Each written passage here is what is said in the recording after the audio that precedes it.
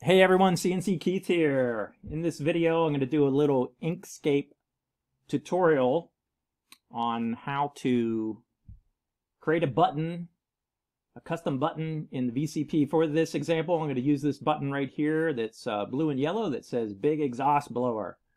So there's a customer with the handle BMF on the forum, and he posted under the Show Me Your Custom VCPs thread that he's having trouble with this exhaust blower graphic that he's trying to make for the VCP. And he was given some correct advice here from CNC Services Northwest, and then he fired back that he's still having a problem. Well, I suspect that he doesn't have his letters selected. You got to have the letters selected. So this button has words on it, obviously, so let's talk about this in general. So all the graphics on the VCP are consisting of lines and arcs. The VCP buttons do not support fonts. So if you open up Inkscape or Adobe Illustrator and type a bunch of words, you're using fonts at that point in time. And before the button will display properly in the VCP, you have to use that graphics program to convert your work, your letters, into lines and arcs. It's really simple to do. In Illustrator, it's called Convert to Outlines, and in Inkscape, it's called Object to Path. And this information is covered in page 38 of the VCP manual. There's some troubleshooting on when the VCP won't start due to various typos that can happen, or the image displays just fine in a browser, but it won't display here on the VCP. And so number 4 here is what we're talking about. Convert all fonts to lines and arcs. So you can use any font you want, any size, shape, but before you save out of your graphics program, you got to do the create outlines, or convert the outlines, I think they called it now, and now in Inkscape it's object path. Okay, so I've downloaded BMF's SVG, which I asked them to post. Whenever you're having problems, don't just say I'm having problems. Post the file, post the graphic, post the fresh report.zip so we can help you. So I can do good advice like I'm doing right now. Okay, so we got the file, and I loaded it up, and here it is. I got the brand new version of Inkscape running. And so yeah, it looks great. No problems, right? Well, one of the first things I'm going to always do when I open up a new SVG file in Inkscape, I'm going to hit Control-Shift-L, which opens up the Layers panel. So the Layer panel just appeared here on the right, and there's a whole bunch of layers there, which I kind of find kind of odd, because this button's incredibly simple. It's a blue rectangle and these words, so what's all these layers doing here? But we'll talk about that more here in just a second. So here's the words the customer has added. How do I know whether these are lines or arcs or text? Well, I kind of have a couple hints. By looking at this layer here, since it's all one thing, I'm pretty sure that's text, but there's another simpler way to check. It's a little bit more obvious. I'm going to double click into it. And look at that, I get a cursor. And I can change the words. Well, if I can change the letters, this is still a font. This is not lines and arcs. Okay, so we need to get this into lines and arcs so it's prepped, just like the manual says, for use with the VCP. Well, how you do that is you select what you want to convert, the letters that you want to convert, and you go Path, Object to Path. Look what happened over here on the layers too. Wow. Whole bunch of sub-layers showed up underneath this. That's because that's all the lines and arcs to make these letters.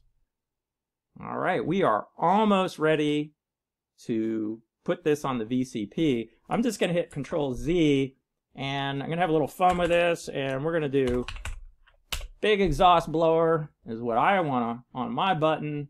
Put it up there. Do Path, Object to Path. There we go. We converted it. Ready to go. Now, as some general advice, you only want in your graphics, your button graphics, your SVG file, the stuff you actually want. So if there's hidden layers and stuff that is hidden or off the screen or not in the artboard here, get rid of them. So I'm going to come over here. I mean, they're just going to cause problems, or they might or might not, but why carry along all this extraneous stuff that might cause some graphic issues in your VCP? So I'm just going to click on these things and try to figure out what they were. Wow, this one's got a bunch of paths underneath it. So looks like there's a couple rectangles here. So, yeah, none of this has anything to do with my button here except for this one path down here. This is the blue rectangle, but this isn't. So I'm just going to hit delete. I don't need it. Get rid of it. What is that? Some other text that's hidden? Oh, I'm going to hit Control and mouse wheel. There's an M55 hanging out in space over here. Yeah, I don't need that. So I'm going to hit delete. All right, what about this? Some other rectangle that I don't need. What about this? You know, what is that? I don't know what that is. Get rid of it. Bam. Okay. There we go. There's our blue rectangle. Just for my own sanity, I'm going to name that layer blue rectangle. I could even name my text here big exhaust text. So when I come back.